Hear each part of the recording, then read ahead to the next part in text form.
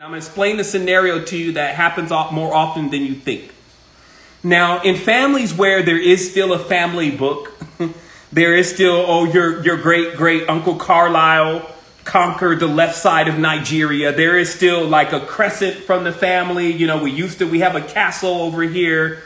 And, you know, there's a certain kind of rabbit that is always in that area. And so that's why that's on the crest sign. And, you know, here's a couple trees and, you know, your father. So when there's a family with a lineage and they have been accepted, okay, accepted is a term that is used within the societies to determine whether you're still out on one of those fringe networks of pretend to be societies, secret societies, or you're really in to the overall agenda, right? And the credentials for that is called to be accepted.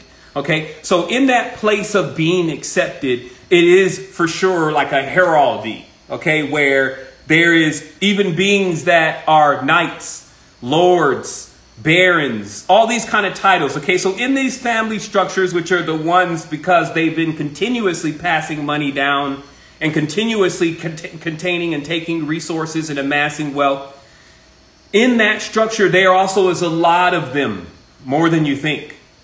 And in that, they have a certain kind of ranking system. I'm getting to something here. And this ranking system has to do with if you're 3 times removed from the heir. Okay, so this means that you're not the first son, you're not the second son, you're the third son. Okay, and on down, 4th son, 5th son. Now, when you are born, you have nothing in that world. Okay, you are not an heir. You're not even next of heir. And I think it's the 4th. So you're not even next of heir. And so because of that, and I'm talking about this is what happens to a child being born in this atmosphere. Because of that, you now must earn your keep.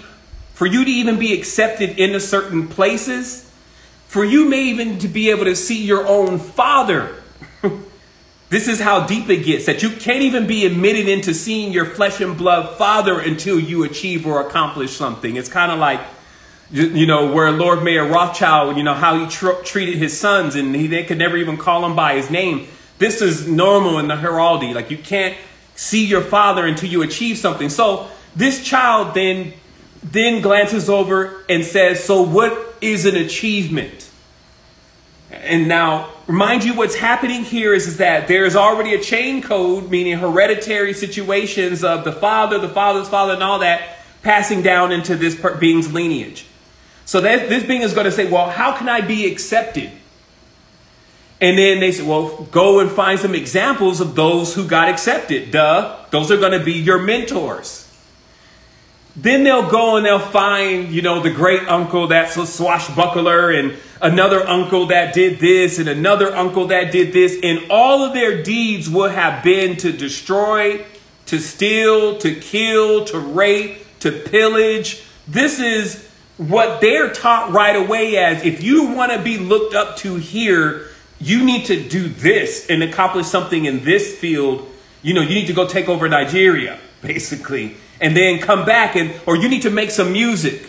This is how they do the Bono. Like you need to make some music, throw everybody in a trance and bring more heraldry and great feelings towards our country. And if you hit Billboard 105 or 6 times with songs, ooh, ah, you know what I mean? Then everybody is in that trance and taking on that program. Like they got the computer. What's that one they got? It's somewhat about like the day I used to remember and the bells of Roman Catholic choirs singing and all this stuff. And then everybody be in there from all sorts of countries, even the Hispanics, they be in there. Yes, yes. And it's just got them all on the pomp and circumstance juice. And it's only bringing more power and more diabolical resources for the same beings that are actually destroying us. For them to keep doing that. And then because you can't figure out, well, I thought he was nice. Why is he doing that?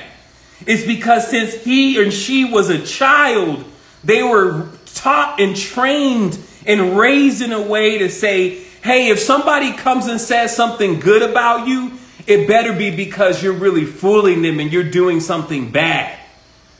Is the only way that should be looked at, as you're doing something good. They love when someone comes and tells them, hey, you poisoned 1,203 people and took the whole village. Yay! Oh, wow. Yeah, he's a real, oh, look at him, take it after his whole father. You see, this is where we're dealing with, and we're dealing with that from beings that started with like that as a child. And in my life, I've encountered some of these beings from time to time, and I'm here to tell you that they are not recoverable, at least based on the ancient technology that we've been able to unearth thus far. So it's no reason in having this state of mind that is false, and you thinking that it's somehow separating you and causing you division because you're not putting things in their proper place and realizing why these beings do what they do. And why you should be always on guard, like just being aware of this happening. Because if your guard is down and you're like, you know what, all is all, you'll be over there at a Madonna concert. You'll be all over there listening to this president talk about what he wants to do. And then you'll be over there signing papers and shit and contributing even money and buying up all of these folks' crap to forever keep this happening in the code. So you can see why then that there would be beings that would come from what you would call the future that would have a vested interest in actually fixing this situation that's actually happening here. I don't want you for one moment to believe that you are alone and that you're the only one that is working on this. And I want you to also know that this is surgeon's work, because we're still trying to salvage as many human beings as possible that haven't been corrupted. And we're always looking for more beings that are going to unlock their uniqueness and actually use their power to deal with correcting this distortion and this spell and this schism. Okay?